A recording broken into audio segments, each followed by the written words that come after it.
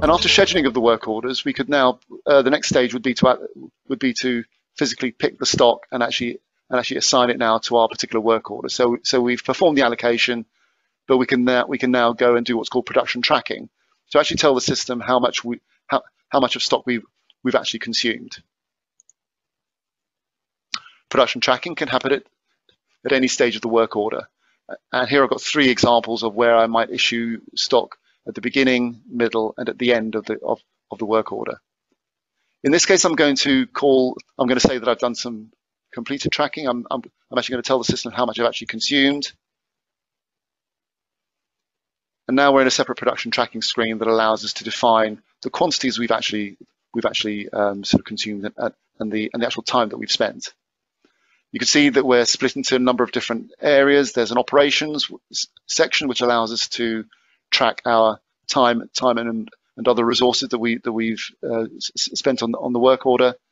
And then the manufacturing and components allow us to track our completed quantities and then the components consumed. If I look at the operations section here, which is the first section I can see here, we have our 3 operations and we have our total actual quantity, in this case of 5 minutes, that we've assigned.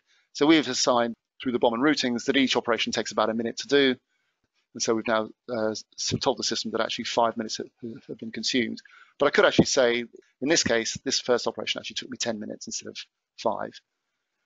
I can actually confirm the amount of rejected quantity as well. So if I actually further down, if I now go to my manufacturing and components section, I can confirm the actual number of units achieved. In this case, it's actually confirmed that having spent 10 minutes, I actually produced so 10 units, although I could have left the quantity as 5. And then going further down, it's actually, again, confirming the number of quantities, the quantity actually tracked.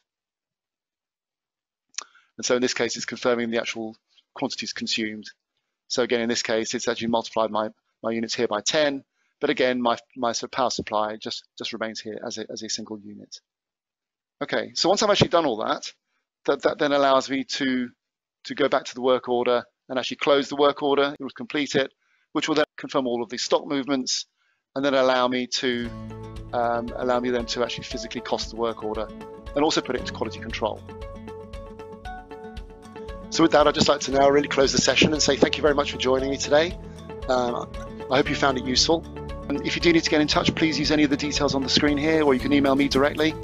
It just remains for me to say thank you very much for joining, and have a great rest of your day.